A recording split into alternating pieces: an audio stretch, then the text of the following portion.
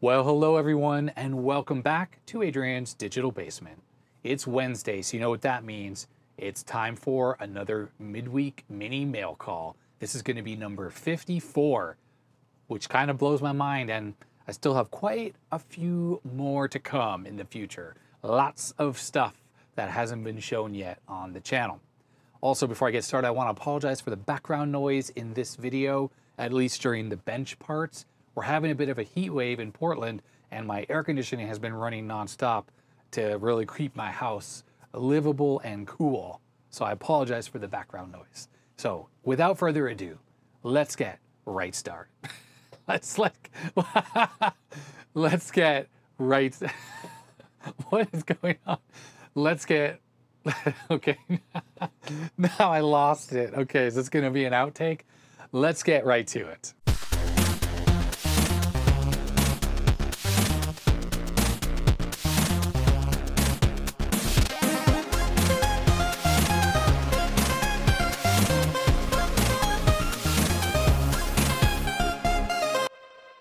Whew, it's hot down here. The studio lights, even though they're LEDs, they really heat up the room, which is interesting because I can't imagine in the old days when you were working under cameras and heavy, bright lights and stuff, it must have been so hot, so hot.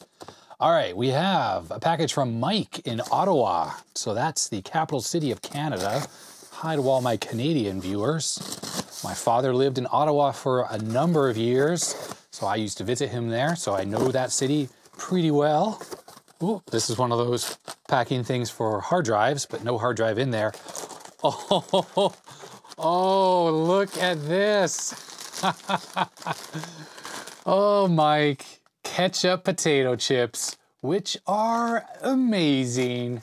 I am Canadian, therefore I love ketchup potato chips. I think I love ketchup and I love dill pickle as well. They're both really, really good. But a lot of people in the US think, ooh, ketchup, that sounds weird. But why? Ketchup, French fries, potatoes, amazing. Why wouldn't it be good on a bag of chips? They're actually not too crushed as well. So thank you very much for that. We have a letter. We have something here. It looks like some processors maybe. I've got an Atari joystick. And that is it. Okay, let's go into this letter here from Mike. Oh, all right. Okay, this is from Mike, who actually has sent something into the channel before. He goes, hey, Adrian, it's one of your videos you mentioned one of your favorite flavors of chips is ketchup. There it is. Since it's unavailable in the US, I sent you some. He sent me some other kinds of chips. Yeah, that's in here. We'll take a look at that in a sec. Just don't eat them. I hope you find some use for these and keep up the awesome videos. He's also included an Atari controller to go with the VCS he sent me last time. It's kind of chewed up, but it does work. So yes, thank you very much for the joystick. Oh yeah, so let's see what's in here. What's in the bag of chips? The non-edible chips. These came all the way from my home country of Canada. Let's see what these are. They look like Intel chips of some kind. Ah, they are indeed. Hey, there's a DX4100 here. Okay, really cool. And an SX in a PGA form factor. So let's take a quick look at these on the bench. All right, a joystick, some processors, but more importantly, some ketchup potato chips. I know Americans watching might go, what, ketchup potato chips? But I mean, think about it. Potatoes, ketchup, they go together. You put ketchup on your French fries, which are fried potatoes, and what are chips? But just thinly sliced fried potatoes. So ketchup chips are everywhere in Canada. They're amazing. I think they're amazing. And that's not just because I'm Canadian. I love ketchup. I love potatoes. It's a great combo. But more importantly, why can't you buy these in the US? It just makes no sense to me. Now this is Lay's brand, which is a super common brand in the US here, but also in Canada. They have all the other varieties in ketchup as well. You can get Pringles and all the store brands and all the other brands of chips all come in ketchup. So it's family size, made in Canada. Yes, I mean, the irony, if they were made in the US, it would be super insulting. but they're made in Canada. Probably most of the potato chips we buy in the US are probably made in Canada.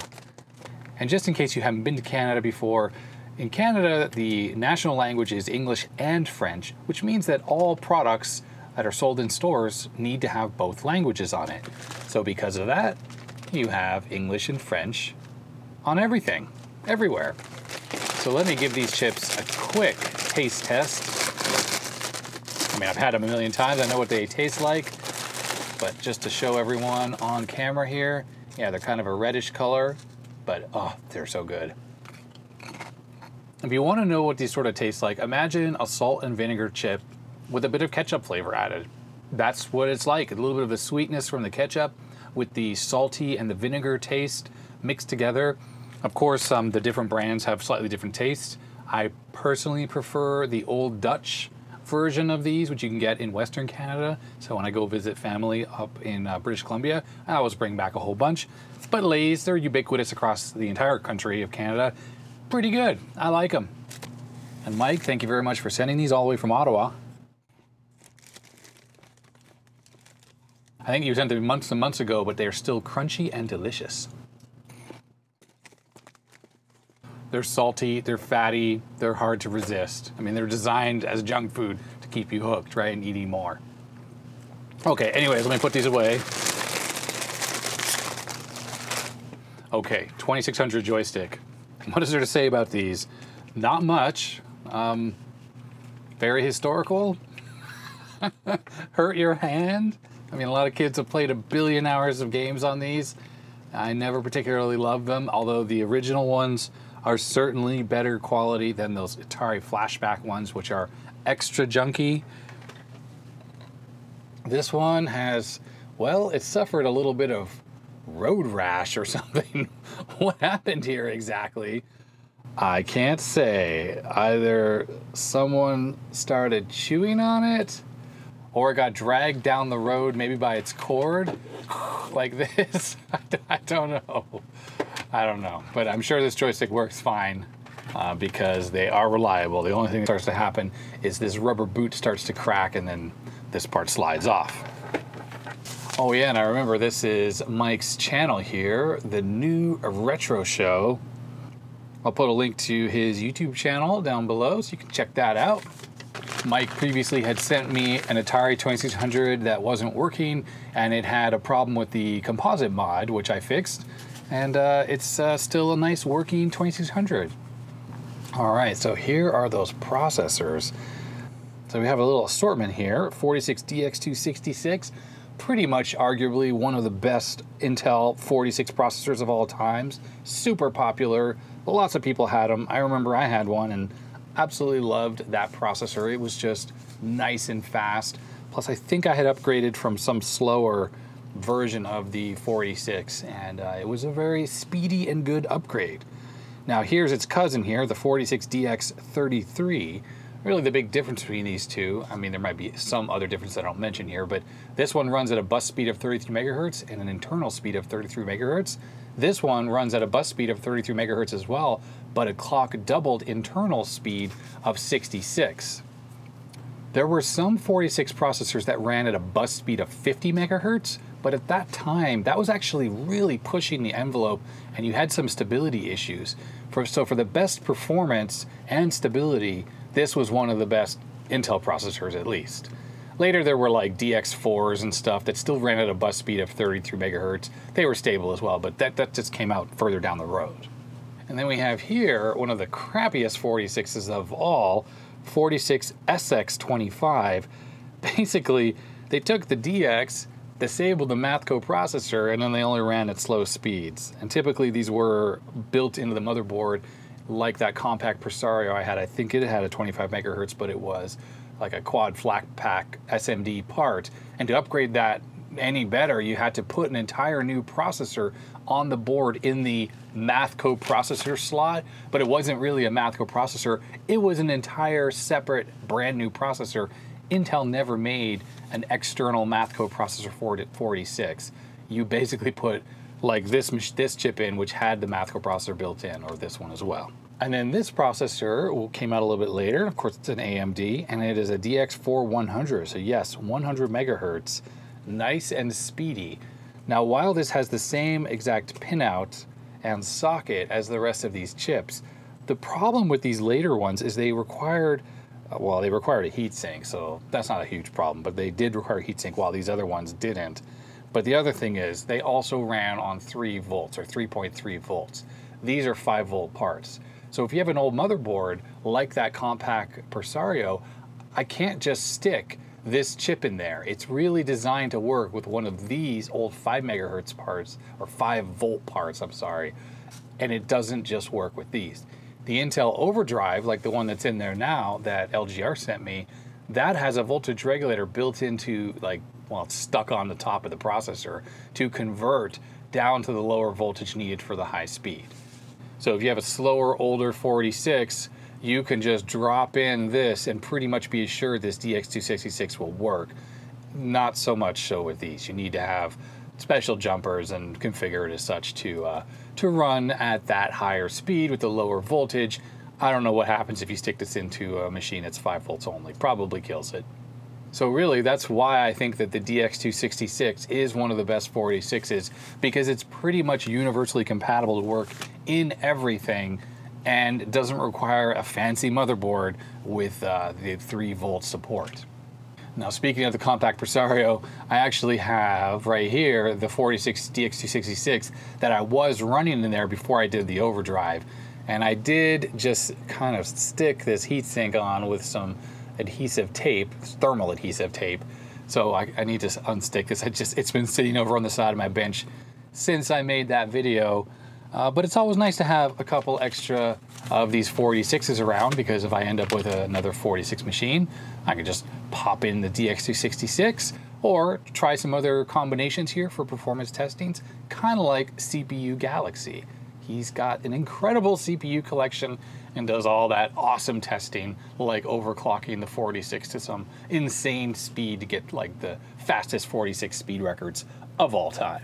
I'm still going on about the 66 megahertz chip here. I mean, what's so cool about this is if you think back to 1984 when the original 5170 came out, it wasn't only about, let's see if there's a day code on here, 1994 right there, 7th week, or I don't know, that could also be July, but whatever.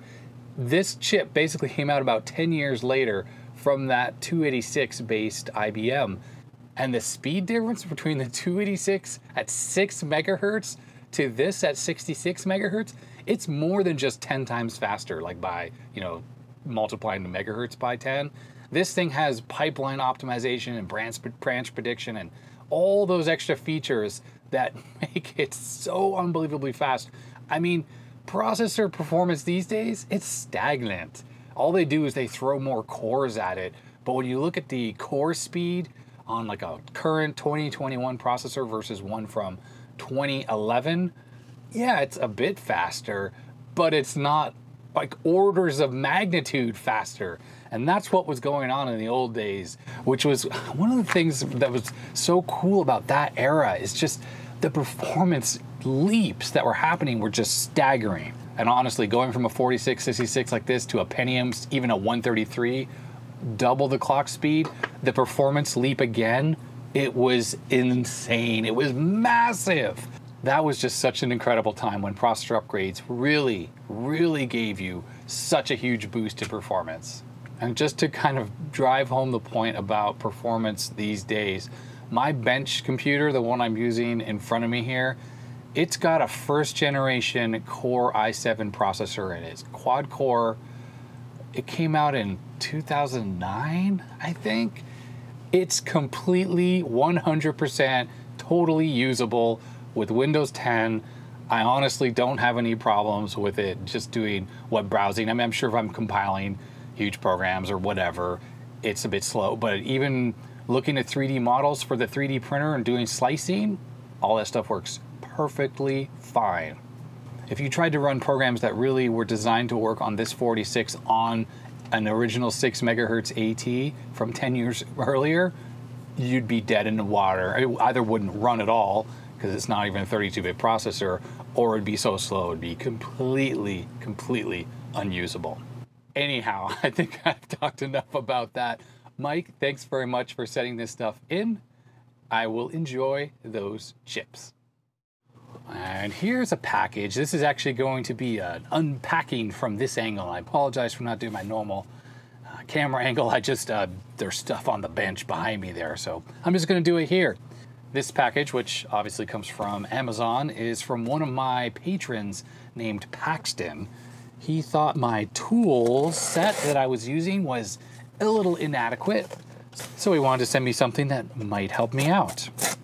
I think specifically he was talking about this tool set that I'm using. This was something that was in like a little case with little, held all the bits, and it broke. It was from AliExpress, and it was really cheap and crappy. So unfortunately, I use this. Oh, and I have this one as well, which is just a whole bunch of bits and stuff. This works. You know, I have a little nut driver around that I'll break out to use with this. But overall, I don't know. This set, I've had this for a long time, and it's not ideal. It doesn't have any of the really small sizes, which is why I got this junky set, but these two sets are kind of cruddy. So I think this is going to be something along those lines. Oh, wow. It's wrapped. That always surprises me when Amazon wraps stuff like this. I know it's an optional thing you can do, but it's pretty hilarious. Let's see what this note says here. I hope this finds you well, and I hope you find this useful. Thank you for all your great videos, from Paxton. That is cool. Amazon taking over the world. And they even put the invoice face down so you don't accidentally see what was just sent to you. All right, well, something in here that's a decent size. It's funny because it's not like it's wrapped with paper. It's, you know, it's a sack. But the good thing is, it is a reusable sack, so you can re-gift something in it later. Oh, and there it is. Oh, look at that. The ProTech toolkit from iFixit. Now, seems like every YouTube channel under the sun is sponsored or has ads from iFixit. Not me. They've never reached out to me, which is fine because I don't really, you know, do sponsorships or anything like that. But Paxton went out and purchased this for me. Why am I struggling here to open this? There must be some tape on it. Ah, there is. So he went and bought this from Amazon, had this sent to me, which was so incredibly generous of him. He's already a patron and already supporting me through his wonderful donations, but he wanted to help me out from a tool perspective. Now, I've just heard so many good things about iFixit. The ProTech Toolkit Owner's Guide.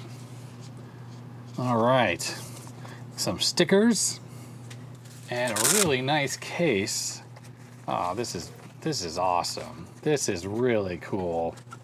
So several viewers have sent in some tools before, like spudgers and tweezers and things like that. In fact, if I reach over here, here's a set of some tweezers. But unfortunately, I mean, I don't know if the iFixit ones are better than these. These are like AliExpress style ones. I've already had at least one of these sets go bad. You know, the little tips are bent and no good. I mean, I suppose they're sort of disposable, but I would hope that the ones that come from iFixit, you know, they work with suppliers to make the tools, and actually, yeah, immediately it feels a lot stronger. Like, I don't know how to describe it, but just squeezing on it, it feels sturdy. Like, it doesn't bend as much when it comes together. These ones, on the other hand, they feel kind of flimsy. I mean, they work. They definitely work. When the tips start to get bent, though, the problem is when you go to pick up really fine things, you can't. Like little tiny resistors or whatever, they go flying across the room. But yeah, these feel really nice. Now, they're super sharp, which is why you have the little cap here. These are a little set of grabbers that you can grab things without having to hold onto it. So it actually holds it. Well, not so great, that one, but holds that. We have another regular set of straight tweezers. They feel really nice, very clicky, a lot better than the ones that crapped out. They were just like that. They look like that, the ones that died. We have like what is this, like a pick tool and a little spudger thing. And I think iFixit, they use really good quality plastics. Now, I definitely have some of these tools that people have sent me. Oh, this is a cool one. It's got like a hook thing going on. Trying to have a plastic blade there. I like it. And this as well. I mean, I have versions of all of these tools already, but they're all kind of cheap and not good quality. And here's a spudger that actually has a really nice molded handle on it. I'm totally digging it. Here's an example of one of the typical ones that you get from China, and they work. I have certainly used these. They bend really easily and they get damaged. So I'm imagining that this is maybe a better spring steel. So besides those, there's a bunch of picks here. They look like guitar picks kind of thing. So this is good if you're taking a screen off something. I haven't done a screen replacement ever actually on a phone, but I figure one day I'll need to do that, but you sort of pry it up. In fact, here's the iFixit suction cup. You use this suction cup to lift the screen, so you have to heat the adhesive. You lift up with this, and it even has a nice thing for your finger here, and you get these under the screen. If you've watched Jerry Rigs Everything or Jerry Rig Everything channel, he takes a lot of phones apart. And he's really, really good at it. So these are all sort of tools of the trade of that kind of stuff, although I really just see him using razor blades and the suction cup. But for mere mortals like me, I need to use these plastic tools. I think in this pocket, something that was is kind of a joke for me to use. It's an anti-static strap. I mean, has anyone ever seen me use one of these ever? No, I don't.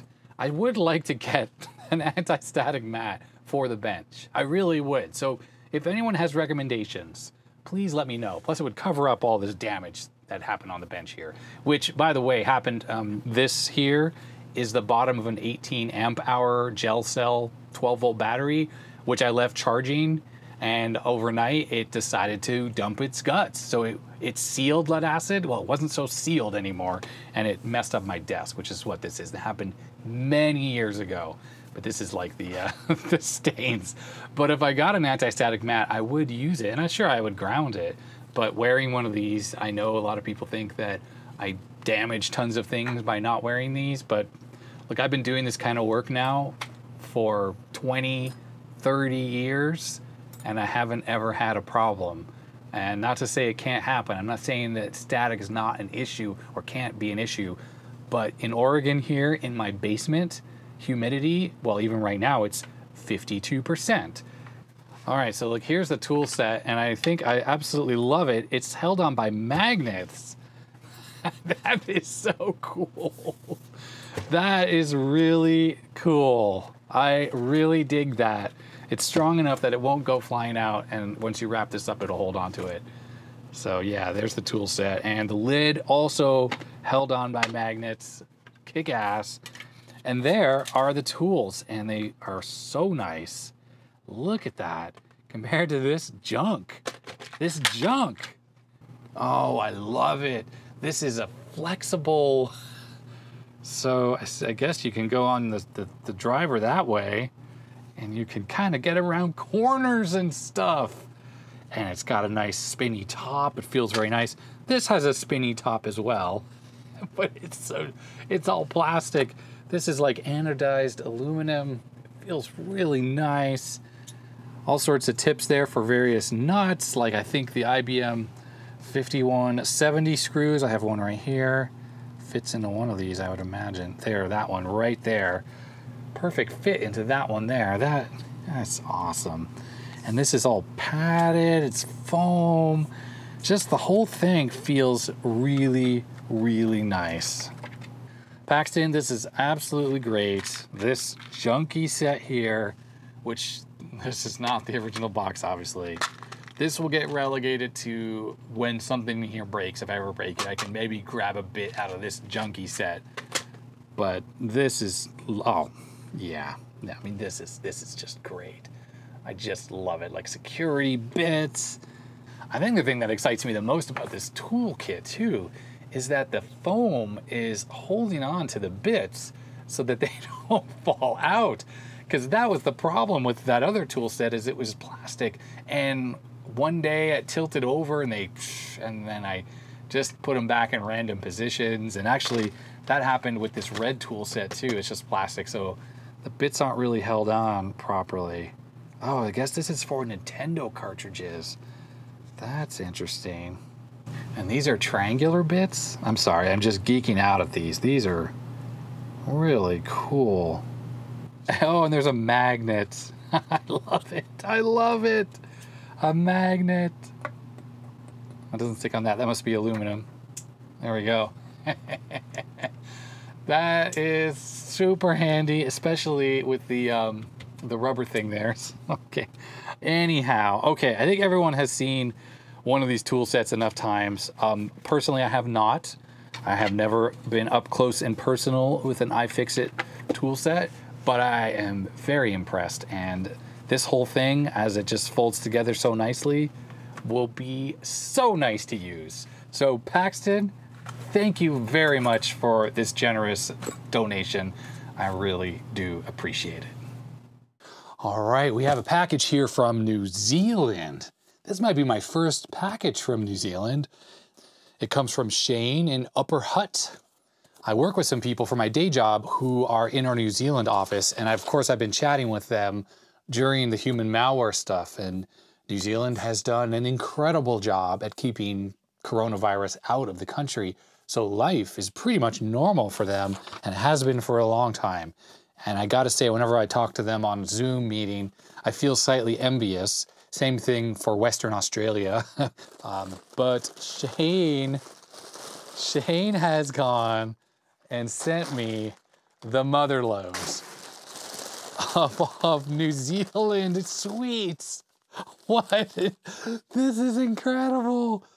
Wow, Ghana peppermint, dark almond. So we got some chocolates. We have some potato chips or crisps. Okay, Bluebird, Big Night In, garlic bread flavor.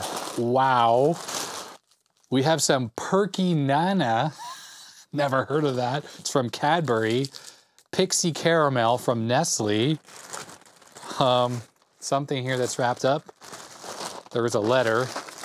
Jaffas. Oh, this is amazing. Shane, I haven't, this is all stuff I have, of course, not had before.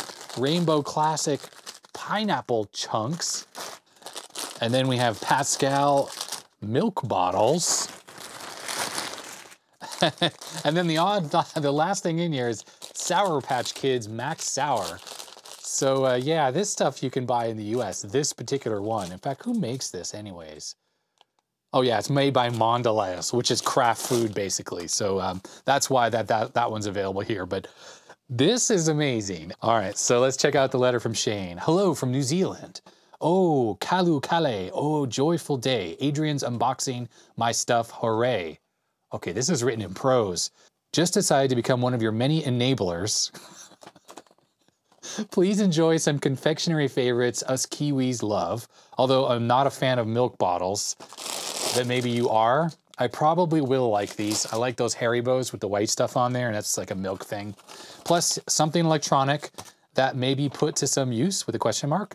Please apologize to Rami. I have nothing for him, but as I understand it, he is on a diet. Just to refresh everyone's memory. Just to refresh everyone's memory on Rami here. This was sent in by a viewer, an Australian viewer, I might add.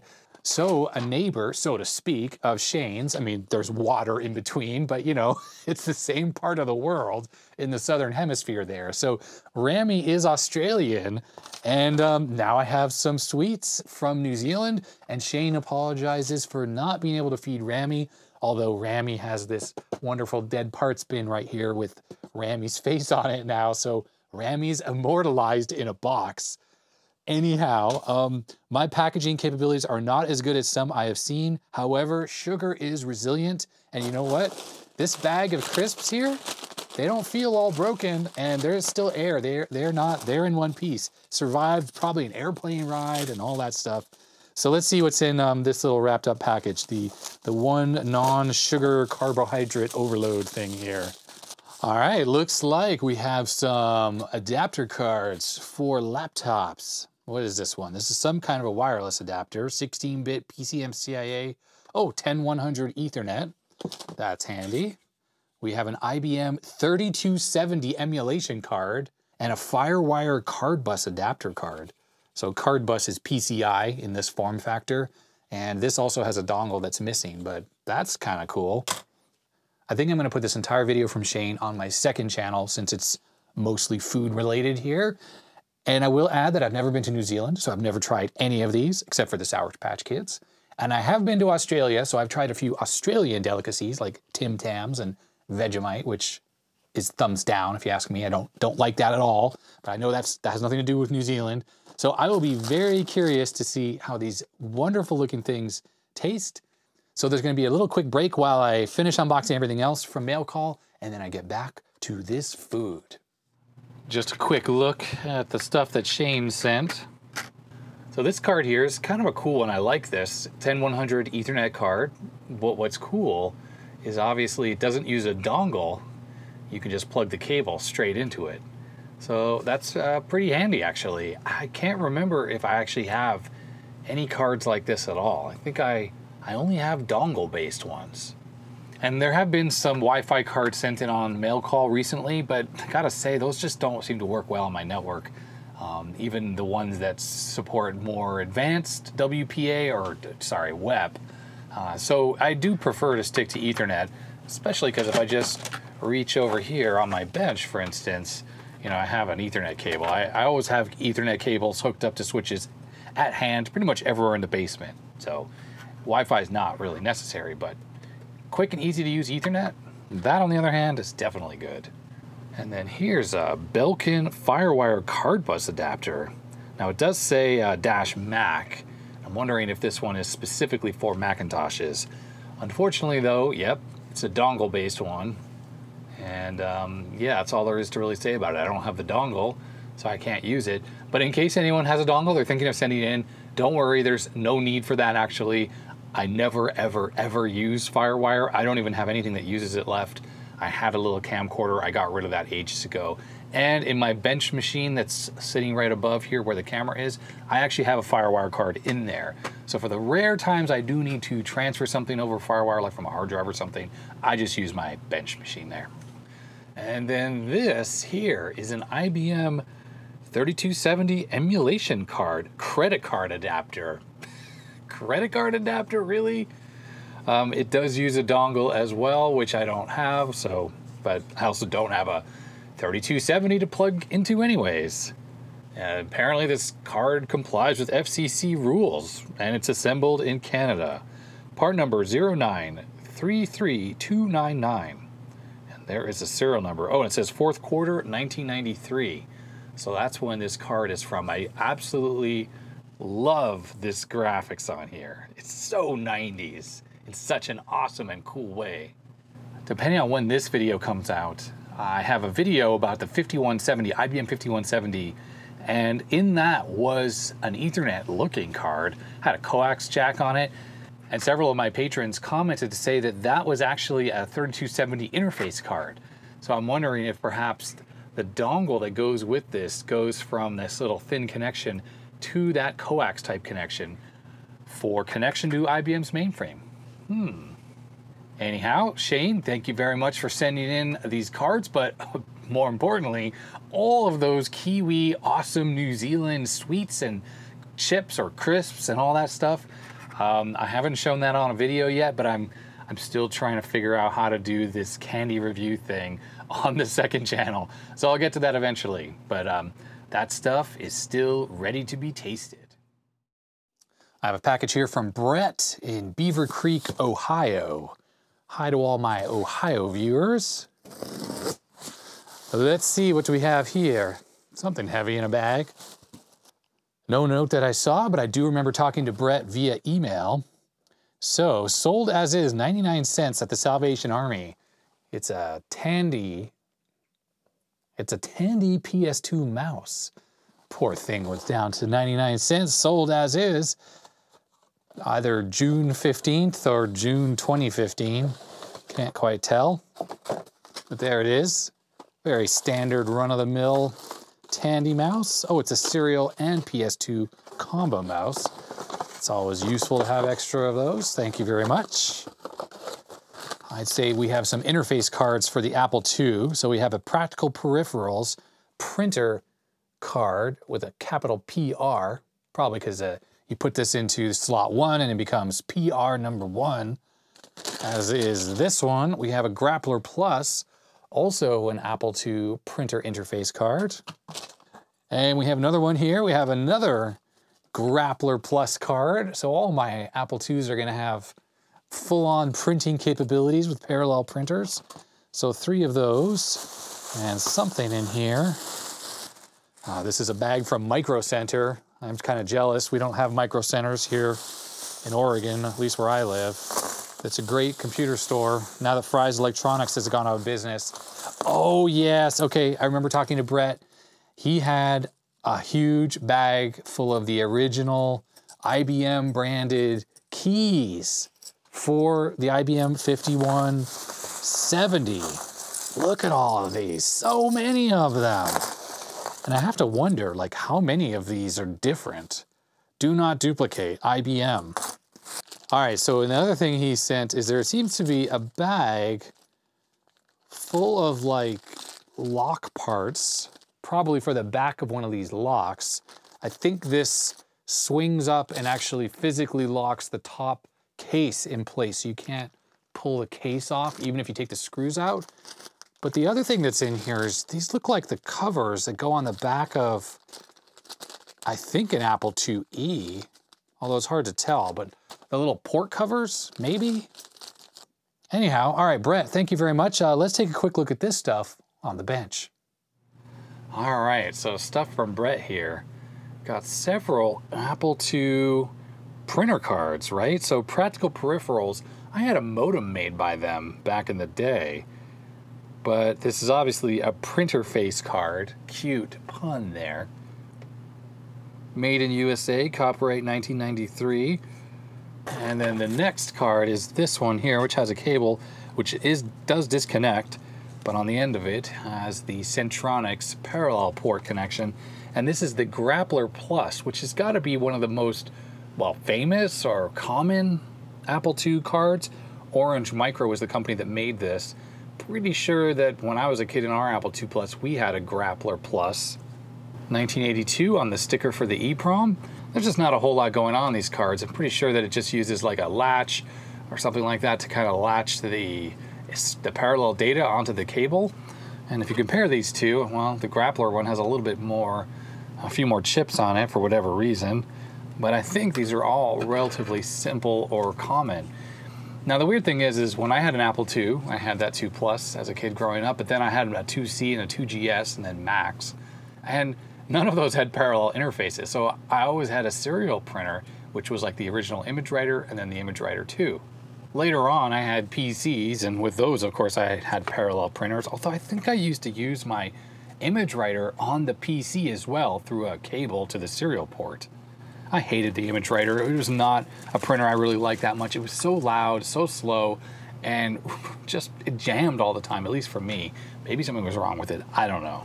But I was always a little bit jealous of my friends who had like Panasonic printers or Epsons that just seemed to work a lot more reliably than the image writer. And in this bag here, there's another Grappler Plus. Looks pretty much the same as this one here.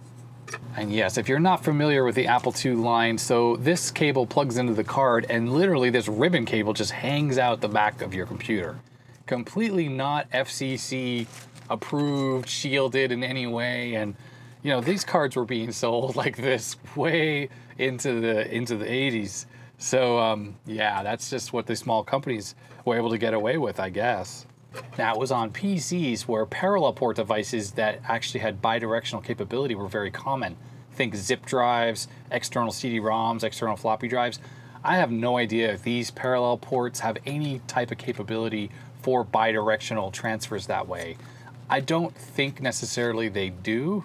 There's obviously a little bit of signaling that comes back from the printer to the computer through the card, like for online and ready and stuff like that, and paper out. But I'm not sure if all 8 bits are available for reverse transfers. And speaking of PCs, here are those keys that were for the IBM 5170 that he sent me. Now look at this, these were like in a key box or something because they have have tags on them with numbers, 47. I guess an office was just filled with 5170s at some point. And these are the IBM keys. Now, you wouldn't necessarily need these for normal operation of your computer unless you locked the machine at night so that someone couldn't turn it on and use it. When you lock the key lock on the front of the 5170, it not only disables your keyboard, so you can't type anymore, but it actually has a physical thing that kind of latches onto the front of the case, which does prevent you from opening the lid. Now, I'm sure you could break it off. It's just held on with like plastic and stuff, but it would stop the casual opening of a machine. Now, unfortunately for me, is IBM actually used actual lock cylinders that aren't just like one key for every machine. There's actually, how many tumblers here? 1, 2, 3, 4, 5, 6, 7. There are 7, well, tumblers, or I don't know, whatever, little positions here around the key. Are, you know what, maybe it's not 7, actually. It looks like one of them is, oh, no, it's different on this one. I was like, they look the same.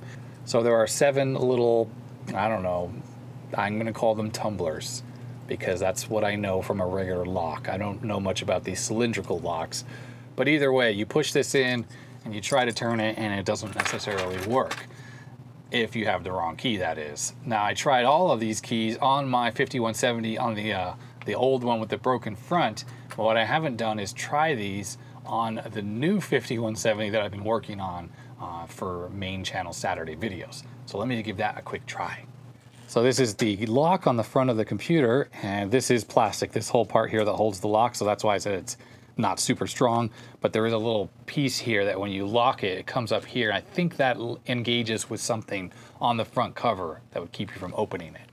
Now, I'm not going to hold out any hope that any of these are going to work, and that's really because IBM, you know, they didn't cheap out like a lot of the clone cases, where those keys were basically just like, you know, generic key. You could use one key in anything. I remember that from back in the day. There was definitely, you could just try them and they would work. So IBM, props to you for using a real key.